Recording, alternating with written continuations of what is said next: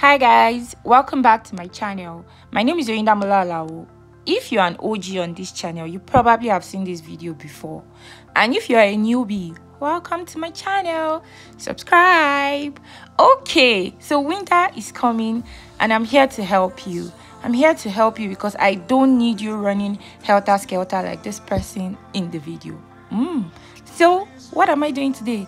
Telling you tips you will need for winter. So the first thing to note is to start shopping for food stuff during winter. Not just pepper like you see me doing in this video, but every other food stuff that you need during winter. And you're stocking up because you can't be going out back and forth. So when you are buying stuff, buy pepper. And I bought pepper at this time because they actually do sales. They do sales close to winter time, and then you buy your pepper. Make sure to buy beef. Make sure you buy proteins. Everything that you would need during winter, buy it on ground and store them in Ziploc in the freezer. So the second thing that you should note as part of your winter starter packs is that you should bring out your winter jackets. You can see that I'm bringing out my own from the carton. In fact, it's even the second thing. It's like the first thing that should be on your mind. Because like today now, we already enter 0 degrees. So you bring out your winter jacket from where you kept it. We packed all our own inside carton because throughout summer we did not use it. So we're bringing them out. You wash them so it doesn't start smelling, and your shoes and all of those things. And like for my son, we didn't shop for winter for him previously because he was wearing snow suits. It was still small then, but right now we had to shop for him for winter. So if you've not done any shopping for your family members, you will do that one and make sure that everything they need for winter, thermal wears, winter jackets, winter boots, everything, cap is needed. You buy them. All the caps, these ones are not so thick, but you need them.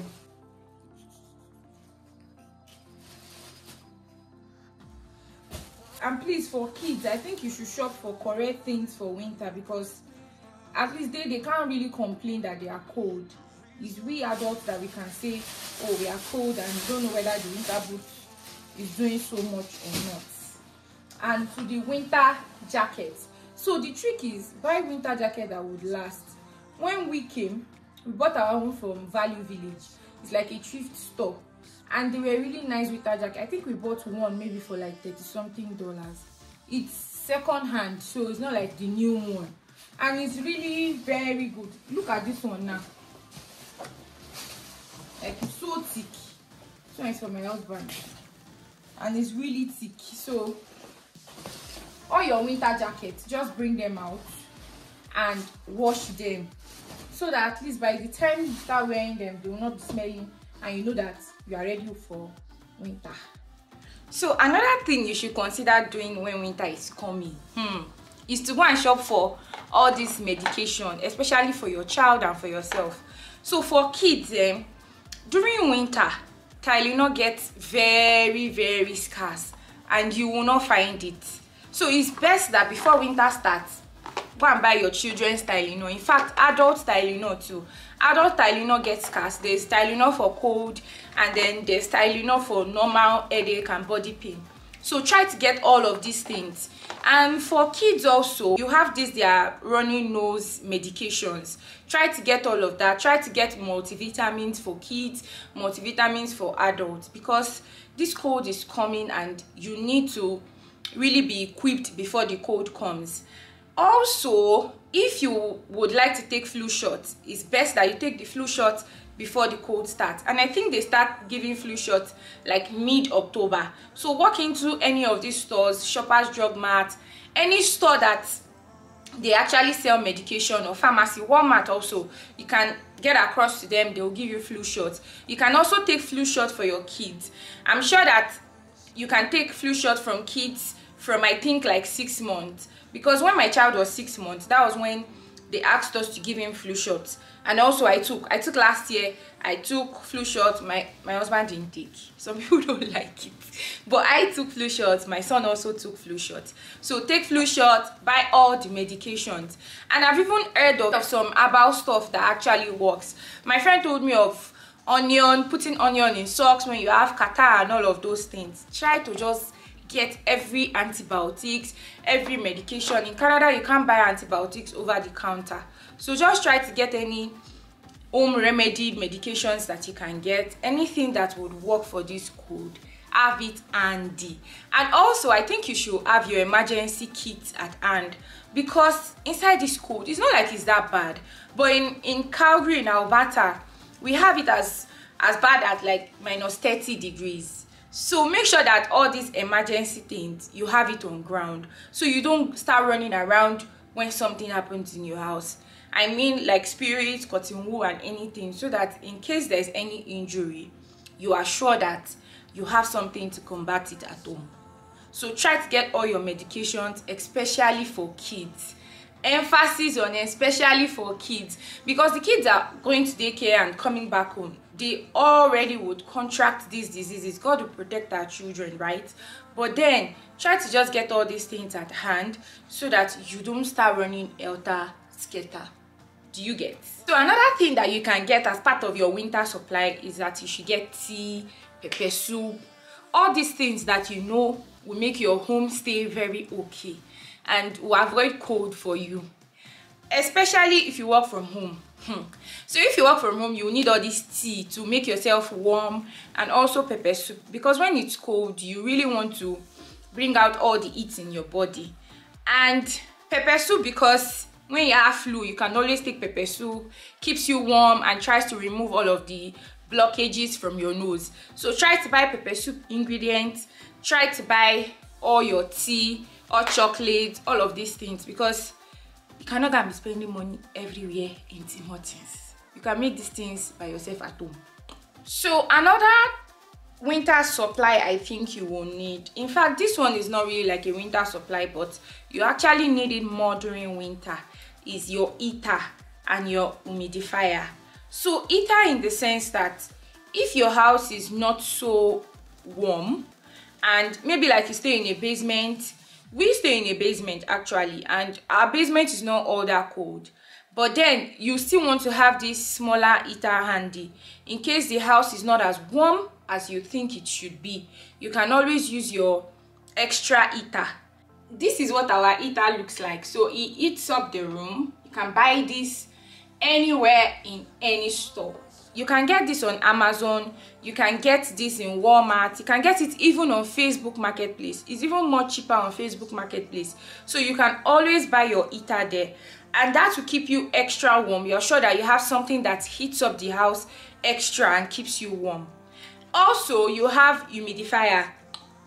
This humidifier is to make this your dry weather moist, because Canada has a very dry weather.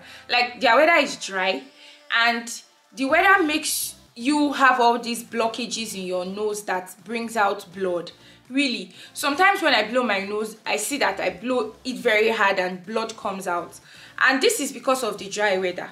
So in order to avoid this, especially for kids, try to buy humidifier. This humidifier makes your house a little bit moist, such that you know that you don't have all of the dry weather in the house. Please buy this humidifier. You can find them on Facebook Marketplace. That's like the cheapest place where you can find them. Be sure to check what you're buying before you buy them. You can also find it on Amazon. We bought ours on Amazon. You can buy it in Walmart, in any store that you like. So try to buy all of these things. Let me show you what a humidifier looks like, and you can check it online. Do you get? This is what our humidifier looks like. You can put this in your room, you can put this everywhere in your house, just to make sure that your house is humid enough and you don't have all of these blockages in your nose, just to keep the house really humid. Another thing you should note is that you should check your cars. And while you are checking your cars, what are you checking for? Because you don't want your cars to get stuck inside the snow. You don't want to be stuck in the snow and your car is already stopped. So you need to be sure that you have winter tires. Yes, there are winter tires and there are the normal tires. The normal tires are like all-season tires. So try to change your all-season tire or your normal tires to winter tires, because the grip of winter tire is different from all-season or normal tires. Although if you have all-season tires, you can actually also use it for winter, but at some point you won't be able to use it again. For us, when we bought our car, we had all-season tires. So for our first winter, we actually didn't change it. We were able to use our all-season tire for the first year, and it still has a little bit of grip. But right now, we are considering changing our all-season tire to a winter tire so that we are sure that our tires are okay. We are sure that our car is okay to pass through any winter, whatever snow. And also, you should check your car to be sure that your heater in the car is working. The cold is not something small and it's not a joke. So you don't want to be in your car, especially if you have a kid and your car doesn't have a heater, because you will go around and coming back home, in fact, just going outside to drop something. I remember that it was like minus 20 something at that time, and I just wanted to throw something in the dustbin and my hands were freezing. Like from my front door to the dustbin, it's like back and forth, should not take me 1 minute, and coming back I was freezing, like my hands were really freezing. So imagine you are in that kind of cold for 30 something degrees and you're inside your car. From point A to point B, you want to be sure that your heater is working and is working well. So make sure you check your car, and also have all of the emergency equipment in your car that can jumpstart your car, because sometimes your car might actually not come on. It has happened to us before that our battery actually went flat, which reminds me, if you're parking your car outside like we do, we don't have a basement parking or a heated parking space. We park on the street. So make sure that you're plugging your car to an electric socket to be sure that, I don't know what they call it, but you're plugging your car. We do that every single night inside the code. Make sure you plug your car such that your car is sure to be in a charging point. I don't know what they call it, but you plug your car and be sure that your car is okay. That way it heats up your battery and your battery doesn't go flat when you're about to put on your car in the morning. It has happened to us. We didn't know that when we first came, and we didn't plug our car and we parked it outside in how many degrees. Our car did not come on. We had to change the whole battery. So that can happen, especially if you are parking outside. So try to make sure that your car is connected to a source, and be sure that even when it's connected, you are sure that it's plugged, so you can have your car running the next day. Also, if you are maybe parking outside somewhere when you go to work, be sure that you have this jump starter, such that if your car doesn't answer you when you're starting it, you can jump start the car and you don't have to stay there and be looking for how to get home. Please, all of these things are really essential if you want to live inside this code. We have to survive. So if you want to live in this code, get all of these things. They are very essential for you to live in Canada, at least in Alberta. Now, the last thing I would like to say is that every other thing that you need, that you know in your heart of hearts, that I will need this thing, because I really don't need to be going out back and forth, because what you're trying to avoid during the winter is to stay home. As much as possible, stay home. So buy your things in bulk. I'm the kind of person that I don't like to tie down money, but in this winter, buy your things in bulk, such that you don't go out as often as possible. You will still need to go out, but don't make it like a regular thing you do to avoid all of this cold, especially if you have kids. So you want to stay home, so get all your supplies, all your toilet tissues, because I heard that tissues are always very scarce also during winter. Buy those things in bulk. Buy those things in bulk. Things you know that you will need on a regular, buy them in bulk. I know you can't really buy groceries in bulk because you still need to go back and forth, the ones that are perishable. So you can still go back and forth, but even if you shop before, like maybe every now and then, try to stock up. Like say, I'm not going to be shopping this week, I'll shop this week and next week together, that kind of thing. Also, just get everything you need in the house. Stay warm. Try to be sure that everything you need for your children especially also is in the house. And I know that we'll all be fine. We've gone through this once. This is not our first time, at least for me.